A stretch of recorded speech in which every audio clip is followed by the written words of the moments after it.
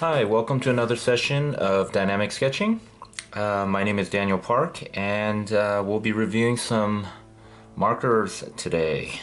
So just to kind of review our materials just really quickly, I'm actually using a high-tech 05 pen for today. Okay, I'm also using a Uniball Signo broad pen, which will give me a white. This is actually a white pen.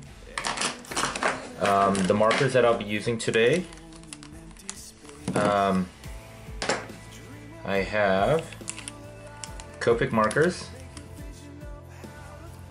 Instead of going with the pen straight in, today what we're going to be doing is we're going to be using the N0, and we're just going to be markering in our basic form, just really roughly. This really helps a lot if you're a little nervous and you don't know how, you don't want to really commit to putting down the pen. And the pen is going to basically dry out really light. You can barely see it there on the screen, but that's what I want. I try to use my markers like it's watercolor, so you can be very painterly with it. I think it works the best that way.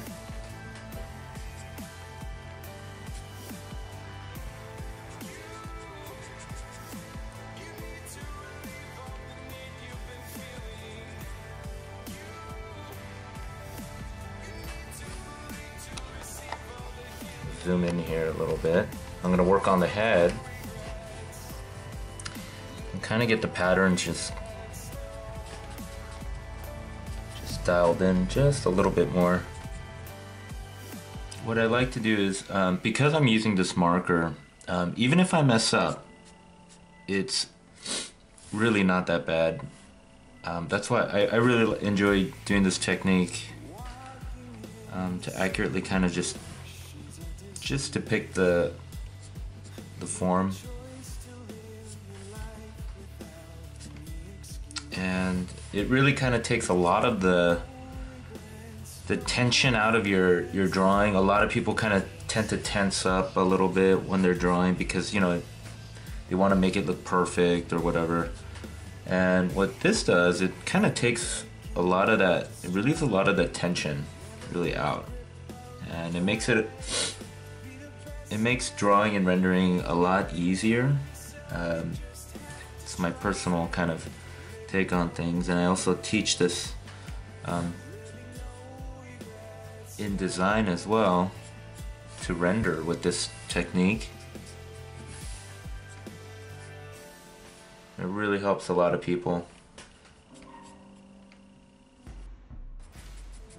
Going back over the core shadow, making that a little darker, punching that out. Now this final stage is really important because what we're doing is essentially we're just going back and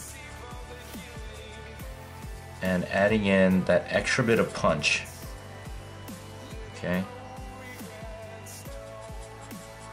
We're really kind of studying what's happening with our object and just making choices. That's all I'm doing.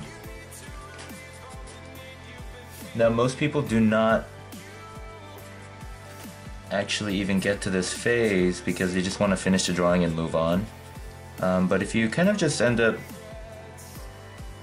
just taking your time, this is actually one of the best phases.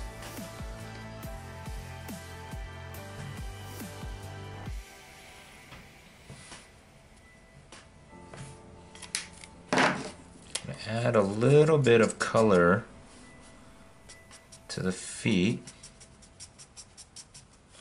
Okay, leaving some of these areas. Okay, I'm not going to fill in the whole thing. I'm going to leave certain areas.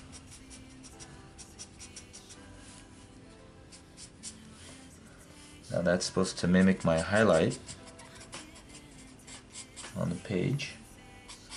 Now when you see a frog, since it's kind of sticky and it has this kind of wet look to it. What we're doing is we're mimicking the highlights from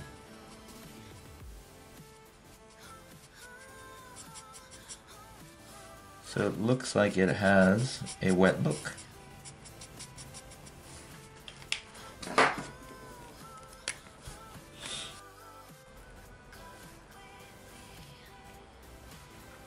Keep on going with the outline. I'm really just trying to make sure that I don't overdo my ink work, because what can easily happen is that this can look very heavy if you put too much ink.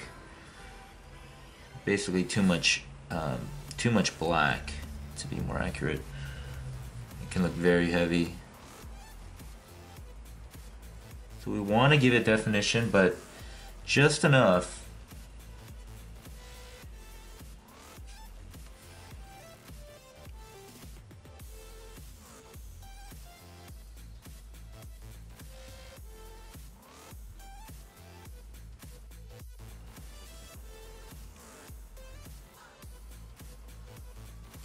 Kind of punch out some areas.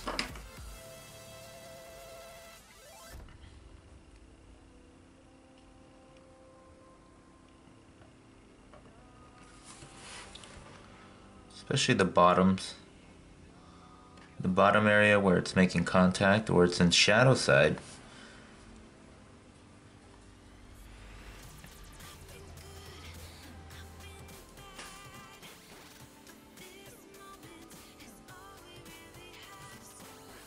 Just want to give it just a little bit more definition on that side.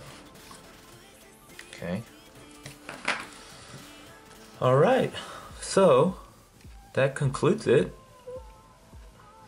for a color demo here. Okay, so what we did today is we did a black and white demo. Our baby turtle. Okay. And we did our baby frog here with our color swatches. Alright. Thank you so much for tuning in to Dynamic Sketching, and hope to see you guys soon. Have a great one.